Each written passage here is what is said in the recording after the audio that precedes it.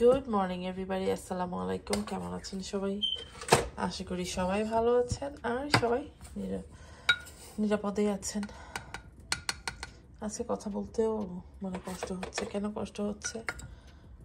আর তার আগে বলে নিই, সবাইকে জানাচ্ছি হ্যাপি থ্যাঙ্কস গিভিং। আজকে আমাদের এখানে থ্যাঙ্কস গিভিং। তো সকাল অনেক সকাল উঠেছি, অনেক সকালে ঘুম ভেঙে গেছে অ্যাকচুয়ালি, যেহেতু আমার সকালে স্কুলে যাওয়ার অ্যালার্ম বাজে, তো সেই জন্য সকালেই ঘুম ভেঙে যায়। তো যাই হোক, কালকে রাতে ঘুমাতে ঘুমাতে অলমোস্ট 4:30টার মতো বেজে গেছে, কারণ রান্নাবান্না শেষ করে আমাকে ভিডিও গতদিনের ভিডিও আছে এখানে, গতদিনের যে ভিডিওটা ছিল সেটা আপলোড করতে করতে অনেক টাইম লেগে গেছে। যাই ইন্টারনেটে কিছু হয়েছে না কম্পিউটারে কিছু হয়েছে, সব মিলে একটু অনেক টাইম। তো ঘুমিয়েছি আবার সেই 7টা বাজে, 6:30 থেকে আমার অ্যালার্ম শুরু হয়, 6:30 অ্যালার্ম বেজেছে, তো ঘুমটা ভালো করে হয়নি। তো যাই হোক, কালকে রাতে সব গুছিয়ে টুছিয়ে রেখেছি। এখন এক ঝলক আমার রান্নাঘরের অবস্থাটা দেখাবো।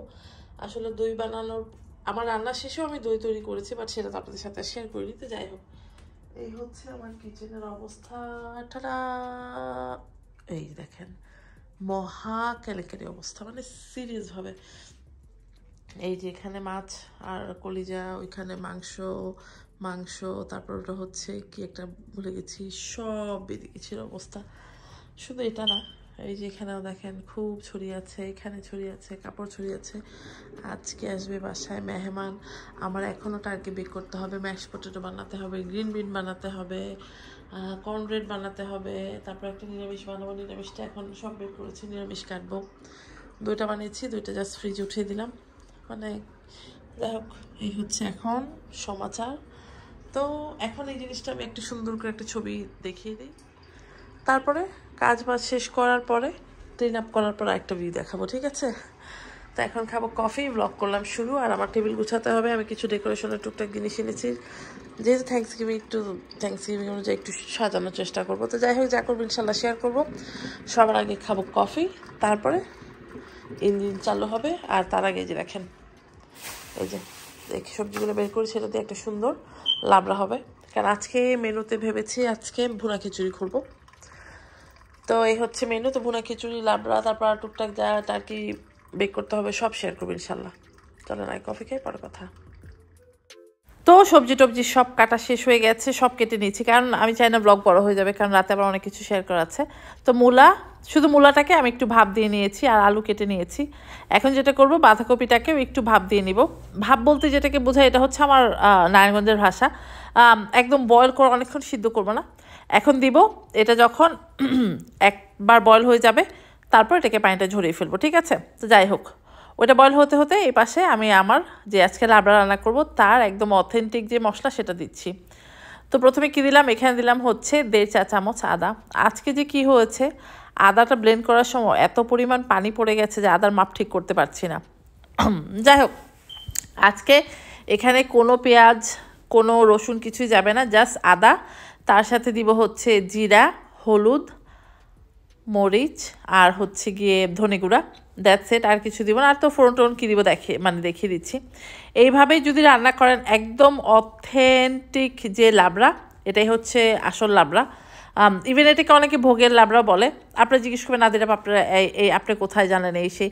আসলে আমরা যেই জায়গায় বড় হয়েছি, আমাদের নারায়ণগঞ্জে, ওইখানে আমার আশেপাশে মনে করেন আমার ফ্রেন্ড, তারপর হচ্ছে অনেক পরিচিত ছিল, মাসি বা যাই বলেন, তাদের দেখেছি এরকম করে রান্না করতে, বা খেয়েছিও। যেহেতু ফ্রেন্ড ছিল, ফ্রেন্ডের বাসায় গেলে খেয়েছি। তো তখন ওইখান থেকে আমি জানি যে ওনারা যখন লাবড়া বা নিরামিষ রান্না করে, তখন ওটার মধ্যে পেঁয়াজ রসুন দেয় না, ঠিক আছে? আমরা যখন রান্না করি পেঁয়াজ রসুন দুনিয়াটা দিতে থাকি, বাট আসলে যখন ওরা নিরামিষ রান্না করে তখন কোনো পেঁয়াজ বা রসুন দেওয়া হয় না। এনিওয়ে, এত কথা বলতে বলতে কী কী দিচ্ছি তাও তো আসলে কী দিচ্ছি আগেই বলে ফেলেছি। আমি এক্সট্রা অ্যাড করেছি কাশ্মীরি লাল মরিচের গুঁড়োটা। তো যাই হোক, একদম পানিতে গুলে নিচ্ছি, কারণ এটা একদম সরাসরি চলে যাবে হচ্ছে তেলের মধ্যে। তো কীভাবে কী করছি আমি দেখাচ্ছি, তার আগে এটা মিক্স করে নেই। তো যেই হাঁড়িতে মনে করেন যে আমি কুমড়া আল্লাহ কী যে বলি, পাতাকপিটা সিদ্ধ করেছি, ভাপ দিয়েছি, সেই প্যানের মধ্যেই, প্যান না, এগুলোকে প্যান বললে মানে এগুলোর অপমান করা হয়, এগুলো হচ্ছে আমাদের দেশি হাঁড়ি, সেম হাঁড়িতেই আমি এখন রান্না করব। যাই হোক, তেল দিয়ে দিয়েছি। এখানে যদি সরিষার তেল দিয়ে করেন তাহলে ওটা খেতে খুবই টেস্ট হয়, বাট বাসায় না, সরিষার তেল শেষ হয়ে গেছে। এখানে দিয়ে দিলাম হচ্ছে পাঁচফোড়ন, এখানে আমি 1 চা চামচ পরিমাণের পাঁচফোড়ন দিয়ে দিলাম, বা তার চেয়ে একটু কম। তার মধ্যে দিব কাঁচামরিচ। এখানে যদি চান আপনার প্রেফারেন্স আপনি শুকনো মরিচও দিতে পারেন, বাট আমি কাঁচামরিচের ফোড়নটা না এরকম লাবড়া নিরামিষে আমার ভালো লাগে। তো যাই হোক দিয়ে দিলাম। এখন এটা যখন একটু সুন্দর গন্ধ বের হয়ে যাবে, একটু ব্রাউনিশ কালার হয়ে যাবে, তখন এই যে একটু আগে যে মশলাটা তৈরি করলাম সেই মশলাটা এটার মধ্যে পুরোটা ঢেলে দিব, ঠিক আছে? এই মশলাটা দেওয়ার পরে আমি একটু ভালো করে কষিয়ে নিব। তো এই মশলা দেওয়ার পরে আমি আবার এই বোলটা ধুয়ে একটু পানি দিব যাতে মশলাটা পুড়ে না যায়। আর এই মশলাটা যখন আপনি কষাবেন না, তখনই আপনি একেবারে একটা নিরামিষ নিরামিষ বা লাবড়া লাবড়া গন্ধ পাবেন। আর যেহেতু এখন শীতের সবজি বের হয়েছে, শীতের সবজি দিয়ে এরকম নিরামিষ খেতে অসম্ভব মজা লাগে। মনে করেন যেরকম একটা নিরামিষ সকালে লুচি অনেকেই খায় না, ধরেন সন্ধ্যায় একটু লুচি দিয়ে বা রাতে ডিনারে খেলেন, সকালে গরম গরম একেবারে হাত রুটি দিয়ে খেলেন, কঠিন মানে কি বলবো। এনিওয়ে, মেন হচ্ছে এটাই একদম কি বলবো এটাকে, মেন মশলা যেটা। তো মশলাটা দেখিয়ে দিলাম। এখন আর কিছু না, এক একে সব সবজি দিয়ে এটাকে আমি সুন্দর করে নাড়াচাড়া দিয়ে এটাকে নামাবো।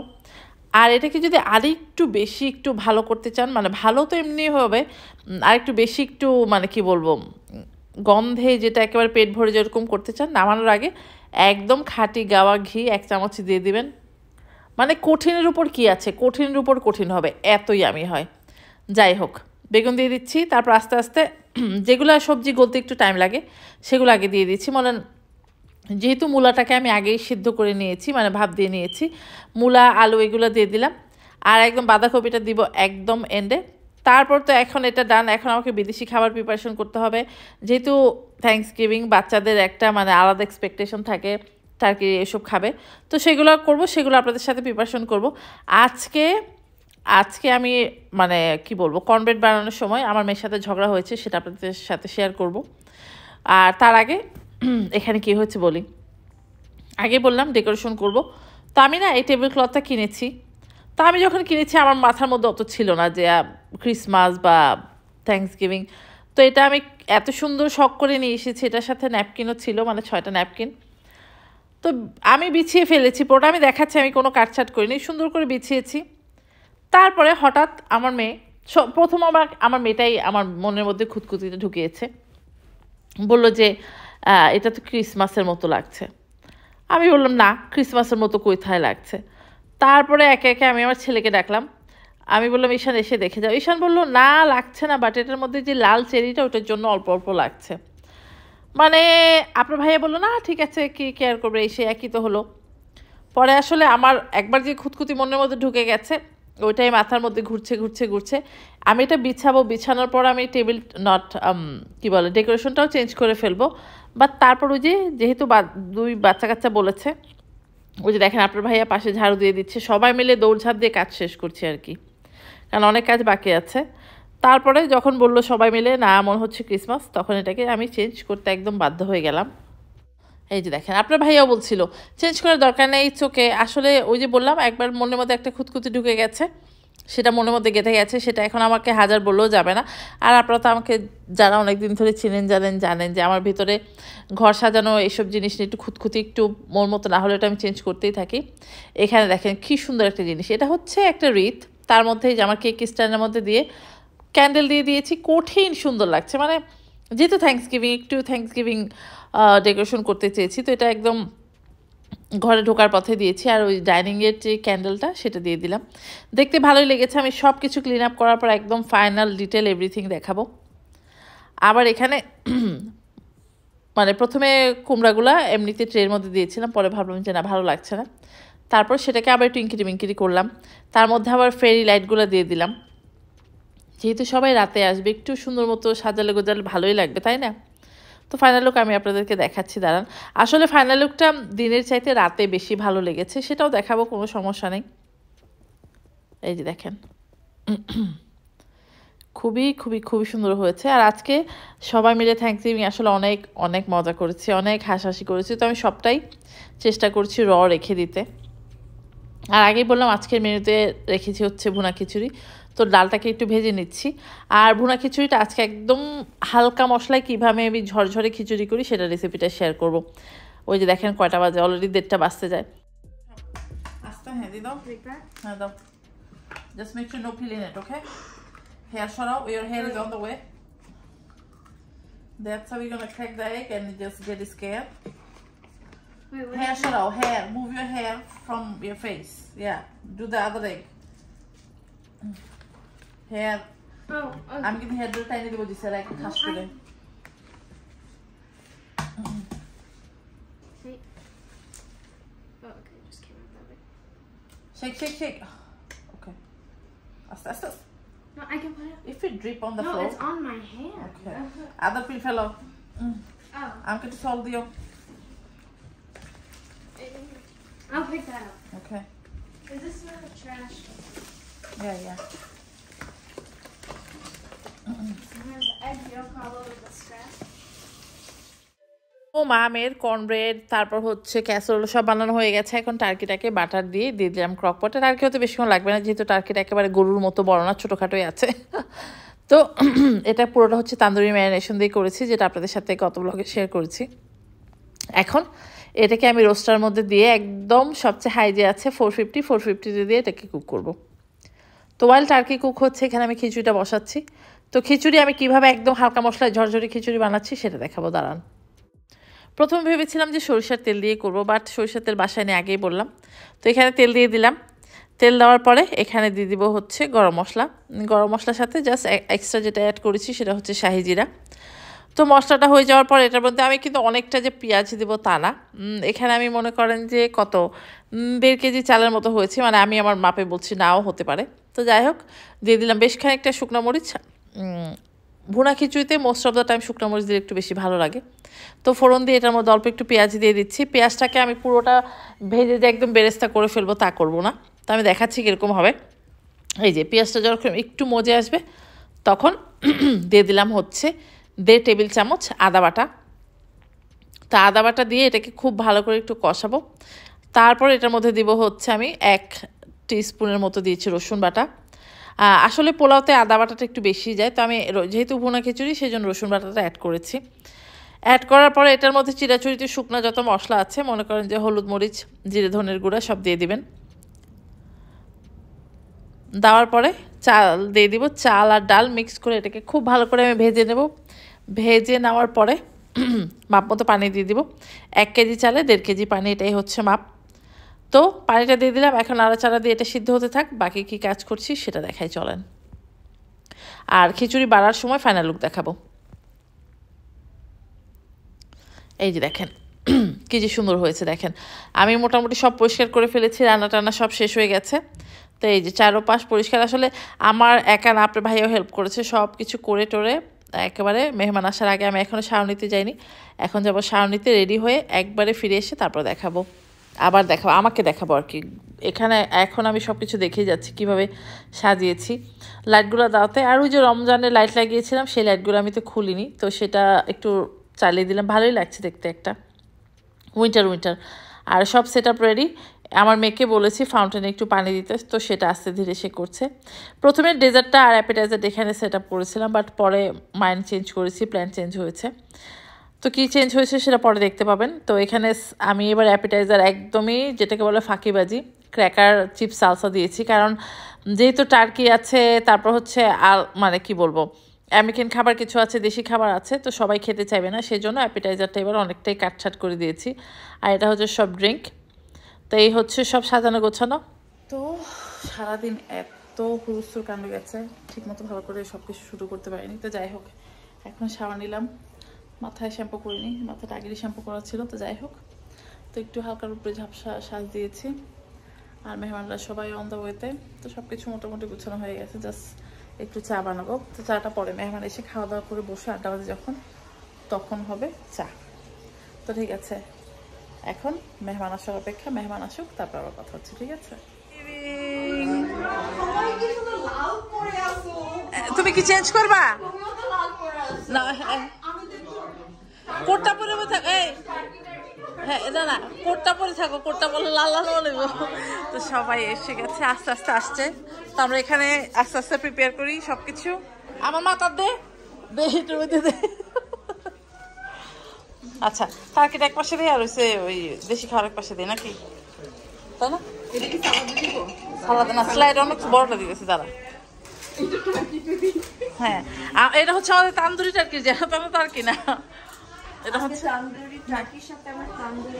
হ্যাঁ এটা হচ্ছে আমাদের কমচি টার্কি এই যে দেখেন কি সুন্দর ঝরঝরে খিচুড়ি তাই হচ্ছে আমাদের আজকে থ্যাঙ্কসগিভিং এর dinner menu turkey tandoori turkey Mac and cheese mash potato casserole corn bread দেখি আর হচ্ছে বাচ্চা কাচ্চা সরি এই হচ্ছে গরুর মাংস বিট দিয়ে ডিম ভুনা চিকেন যেটা রেসিপি শেয়ার করছি সর্ষে দিয়ে রুই মাছ ভুনা খিচুড়ি সালাদ কলিজা দিয়ে ছোলার ডাল আর হচ্ছে লাবড়া এই হচ্ছে আমাদের আজকের থ্যাঙ্কসগিভিং এর আয়োজন সবাই এসেছে তো আমরা এখন খাওয়া শুরু করব call your dad where is your dad হ্যাঁ ওকে Hold on, let me take a good picture. Hey, কে ভালো পিকচার দিছ আমাকে দিয়ে দিও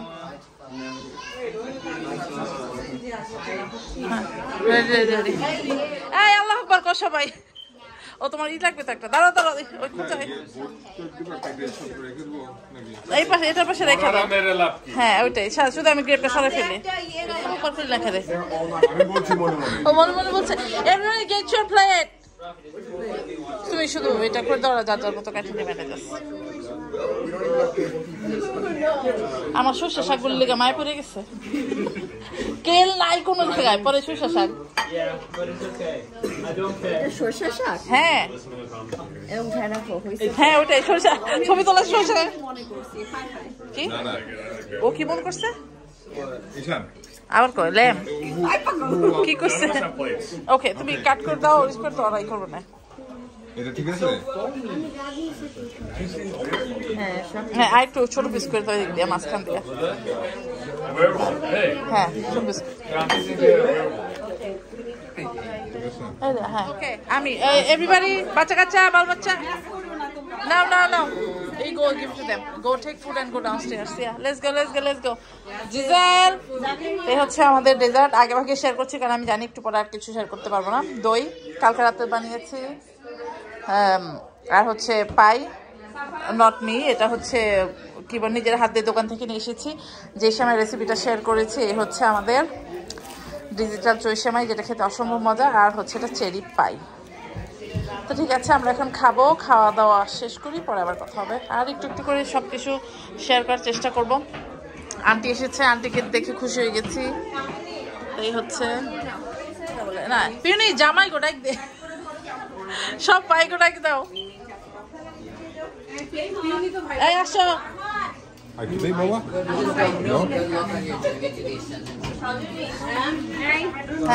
এই যে ভাইরা আমার বোনেরা তোমার খাও লইলো রাজীব খাও লইলিও তুমি তাই দেখাও করলা না হ্যাঁ একটু কইতে তো পারতা দায়িত্ব দিতে পারতা এরও তো দিলা না লো ভাই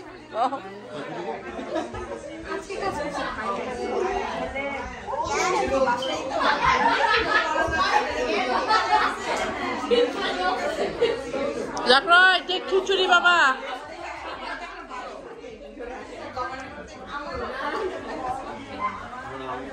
আমি বলছি টার্গেট আমার মতো করছি সেই জন্য ভালো ছিল আর তান্দুরি মশলা দিয়ে করছি নো স্মেল নাথিং হ্যাঁ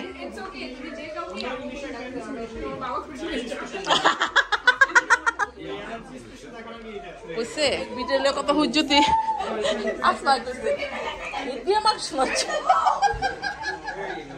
কই বিনয় আর সাপুন ভাই আপনি বিফ দিয়ে গরুর মাংস রাখছেন আমি ভাই বিট কইছি বিট আল্লাহ এই এটা কিন্তু সরিষা ও আল্লাহ খাওয়া দাওয়া শেষে সবাই হচ্ছে মজার আড্ডা তো আড্ডার কিছুটা অংশ শেয়ার করি আর এখান থেকে বিদায় নিয়ে নিই ইনশাল্লাহ নেক্সট ব্লগে দেখা হবে টিল দেন সবাই ভালো থাকবেন আল্লাহ হাফেজ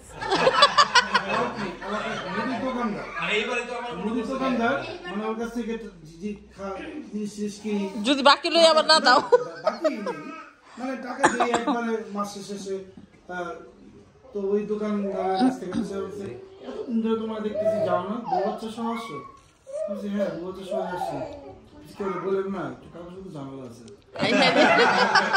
সাথে সাথে সবক দেওয়া শুরু করলো এই জন্য বিদেশে যাইতে হয় না কাগজ এটা আবার হ্যাঁ নাকি